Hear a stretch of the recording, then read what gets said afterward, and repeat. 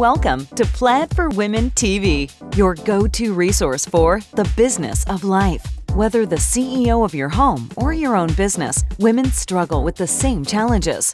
At Plaid TV, we discuss real-life issues affecting real women and offer solutions to help you achieve your goals, get connected, and be heard. Together, we will change the world. Let's do this. No mean girls allowed. Hey, welcome everybody to Plaid for Women TV. I'm Siobhan Palmer. In this video, we're talking about women in business, specifically about negotiating. My guest is Elizabeth Lyons. She's the president of Elizabeth Lyons Consulting out of Dallas, Texas. Elizabeth, welcome. Thanks for having me on the show, Siobhan. Another important topic relative to women in business, so... Hot topic. Very hot topic. Hot topic, baby.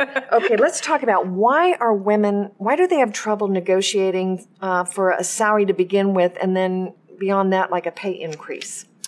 Women have a very difficult time talking about money in general.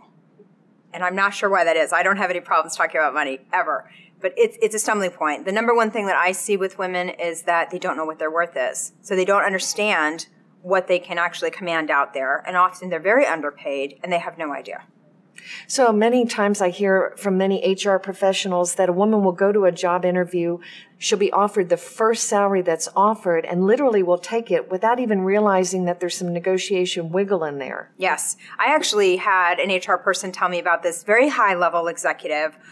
This woman was like a VP of finance. She had a finance degree, for goodness sake, and she had no idea what she could earn. She had no idea. So when she went into the negotiation for the new job, instead of saying, this is how much I want to make, and this is how much I did make, she started to stumble around. She would say things like, well, I just really want what's fair. I don't want to lose the opportunity. What do you think? And that's never how you want to go into a negotiation. As a woman, you want to know what you're paid and what is your increase. So literally, she was told, well, do you want to make a 10% increase? Do you want to make a 15% increase? I mean, she was literally walked through the process of salary negotiations. There's no reason, particularly an executive woman. You start to wonder, how did you get to $150,000 on the base, and now all of a sudden you're in a job search and your voice is cracking around money? There's no reason for that.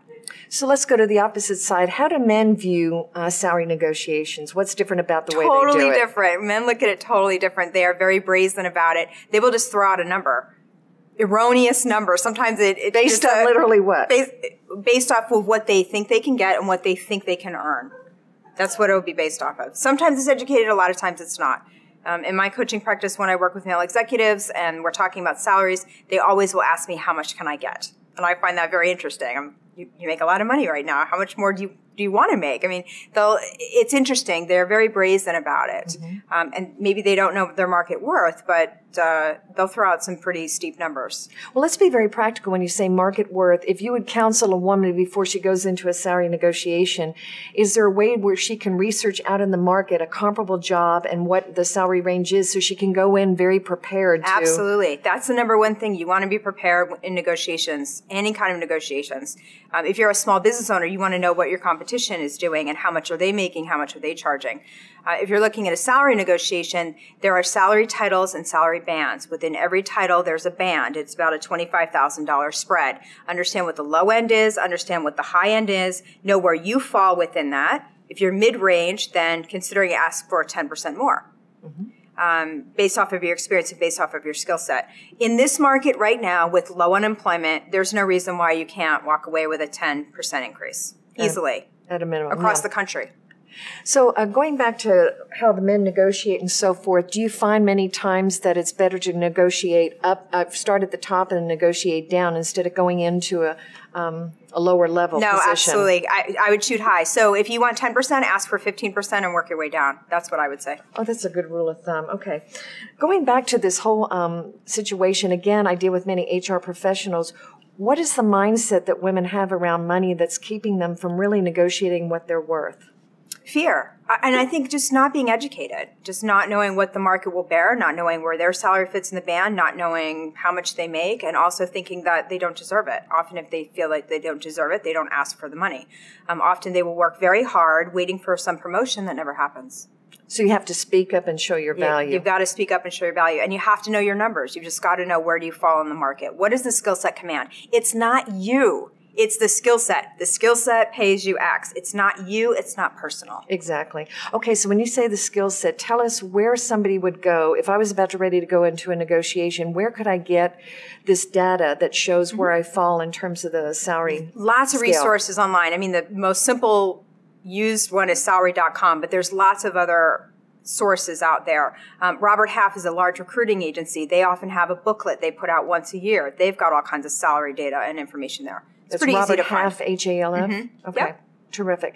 So last point that you want to look at there and tell women about negotiation to better themselves for themselves and their families, what would you say? Leave us with a final thought. Don't do it when you're angry. Don't ask for the raise when you're angry and disgruntled. That's not the time to do it. Do it calmly, do it with poise, do it with education, and just ask, because it's not about you. It's just money. It's not that big of a deal.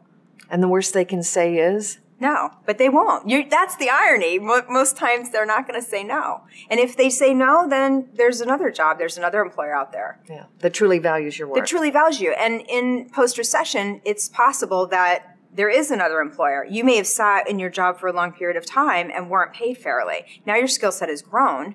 Why not go out there and look and just see what's out there and what's available? Absolutely. Great information. Elizabeth, if people want to get a hold of you for more information about your company, what's the best way to get a hold of you? Absolutely. Well, I do a lot of work for Plaid for Women, so please go to my website at ElizabethLyons, LIONS.com. I'm a writer for Plaid for Women. I do a radio show called Leadership Lessons from the Lioness, and I'd love to see you on the site. Click around, see what you see. Terrific. Elizabeth, thank you so much. Thank you, Siobhan. Ladies and gentlemen, this is Siobhan Palmer with Plaid for Women TV. See you next time. Thanks for watching Plaid TV. See you next time.